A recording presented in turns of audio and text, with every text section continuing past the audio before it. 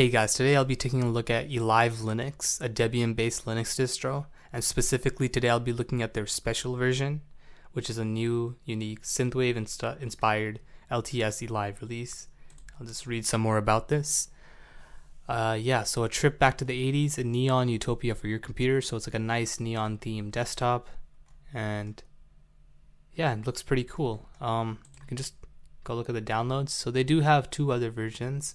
They have a stable version, which is for older computers, it's 32 bits. Then they have a beta, which is for 64-bit UEFI systems. It's based on the E16 Desktop environment. And I also think the special version is also the E16 Desktop environment. Okay, so now I'm about to boot into the live environment. So I'll just select 64-bit live with installer. So the special version is for 64-bit computers, and I do think they also have a 32-bit version as well. So yeah, very beautiful, clean looking boot sequence for the live environment. Okay, so E16 offers an extremely stable desktop. This look and feel retro, but it's okay. So this is just a nice thank you from the developers. So very nice. I really like the effort they've put into the nice intro sequence. It's very nice. Okay, so choose our language. So yeah, English, United States, US, normal. Okay, so nice music. I just want to mute that just in case that is copyrighted, and I don't want to get copyright claimed. Okay, so select the desired features for our desktop. So compositor, we'll have that. We'll have Conky and CairoDoc all enabled. I'm gonna leave all the defaults as is with all these menus, so because I want to see how they want us to see this. I play a selection of the best RETROWAVE music to improve your experience. 1-minute instructions. Okay.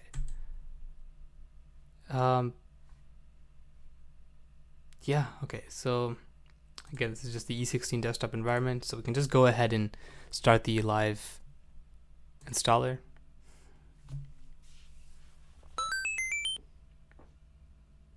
I like the nice like Mario sound effect. It adds to the whole like retro feeling. Welcome to your first Elive desktop experience. Oh yeah, I did. The first thing that you might want to know is how to run applications.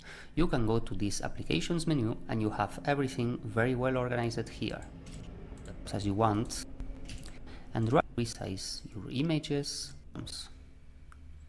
Okay, so this is a nice little rundown of how to use this.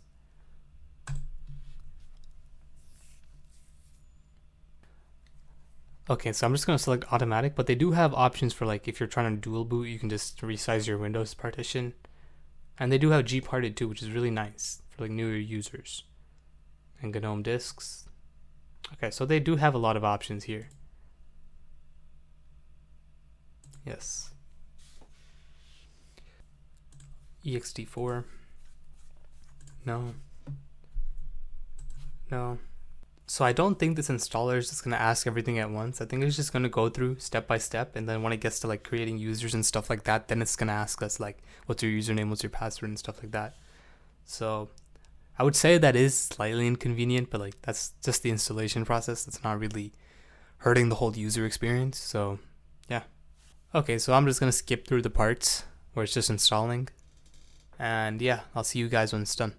So it's still in the middle of installation, but it is asking me what features I want to have installed. So I'm just going to go through. So we have Bluetooth, printer, scanner support, right? Samba, shared directories and printers, SSH remote access, block IPs to prevent continuously attempt attacks, disk utility, and then this is interesting. So by default, it's going to use systemd, but if you can like uncheck it, and then it's going to switch to sysv in it, which is interesting. So I'm just going to leave everything as is again. So okay, and okay, some more features. So I'm just going to uninstall all of this just so it goes faster. or unselect all of this so it installs faster. But it does give us the options to select what software we want, so we're not going to be installing a bunch of bloat. So, okay. And we can do Firefox. Select some special features. Okay, wow, they're really making sure this is as lightweight as possible. I like the dedication.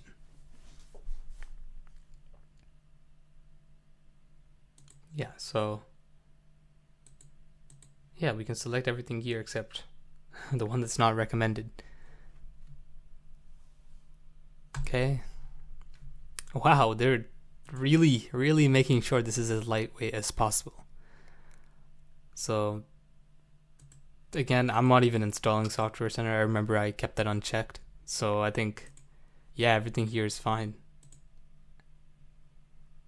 Okay, so yeah, so some videos, Steam, Dropbox, all the non-free software. Okay, so it's just gonna keep installing, and now again I'll see you guys when this is done. Okay, we're into the desktop. We need to configure a few things though. Okay, so some services that we want to have enabled. I'm just gonna leave everything as is. I don't see any reason to uncheck these, but you do have options for like health and news. Yeah, Elive news, health of like the system and hardware. Okay, I misinterpreted what these were at first. Yeah, but you have network connections. Okay, so there's a lot of services you could select. Okay, some desired features for the desktop environment. Yeah, we could have a compositor. We're gonna have Conky or CheiroDoc, excuse me. Okay.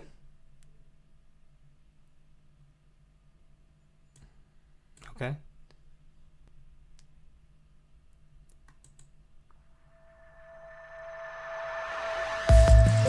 Initiating startup sequence. Welcome to your first Elive desktop experience.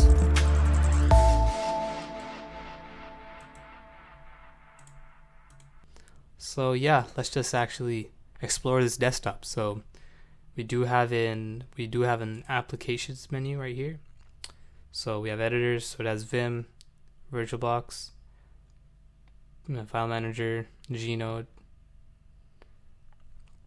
Yeah, so we did install Firefox. Let me just open that. Just keep exploring. Yeah, Cheese, Shotcut, OBS, VLC. Yeah, I did not install LibreOffice, so it's not there. Programming, yeah, Site text editor.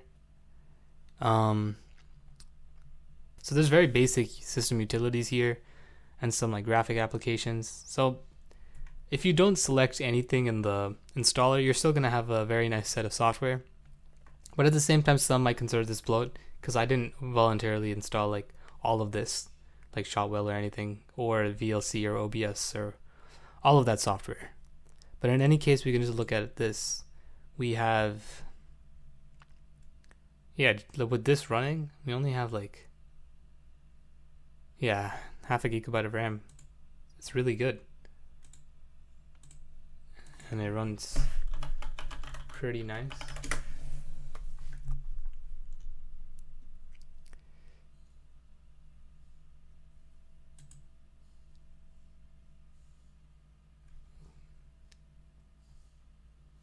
Okay, YouTube is fine.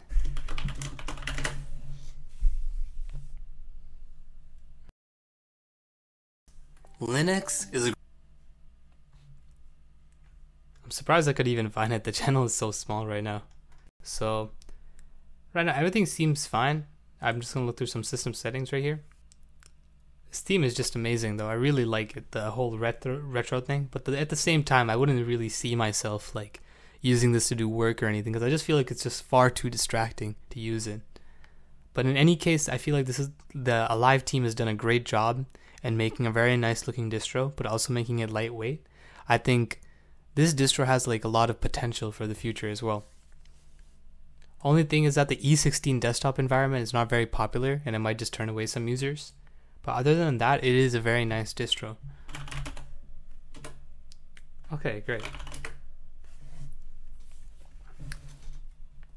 Yeah, so 389 right now, and that's after using it too, which is pretty good too.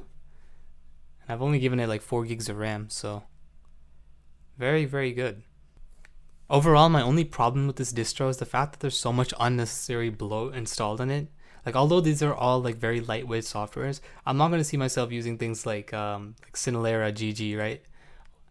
Yeah, this is like a video editing software. I'm not going to see myself using this. So I think that's one mistake the devs might have made in this, because they're trying to go for a lightweight distribution, but at the same time they're putting a lot of bloatware on it too at the same time. Anyways, though, I really like the theming of it. I think that's what the devs really got right with Elive Linux, and I really hope something comes out of this, because I like the whole like theme of it, like the whole retro thing and having a retro-based Linux distro.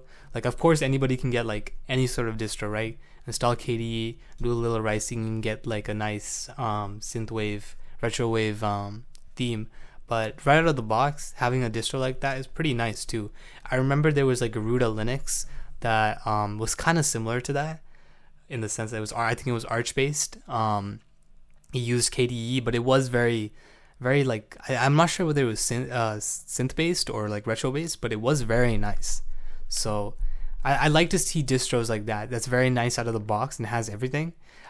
I haven't gotten a chance to go do a nice like full in-depth review of Garuda Linux, but I will do that in the future, of course. But in any case, I think this distro is a solid 6 out of 10 or a 7 out of 10, because it does have a lot of really a lot of potential, and I could see good things coming out of this. But at the moment, I feel like the bloat is really holding back from it, and given that it's supposed to be a lightweight distro with a ton of like unnecessary software. Alright, so thank you guys for watching. If you guys have any suggestions on any type of content to make, or like any sort of distro that you guys want me to review, or any Linux news, please just let me know in the comments, and also just make sure to subscribe and leave a like. Thank you.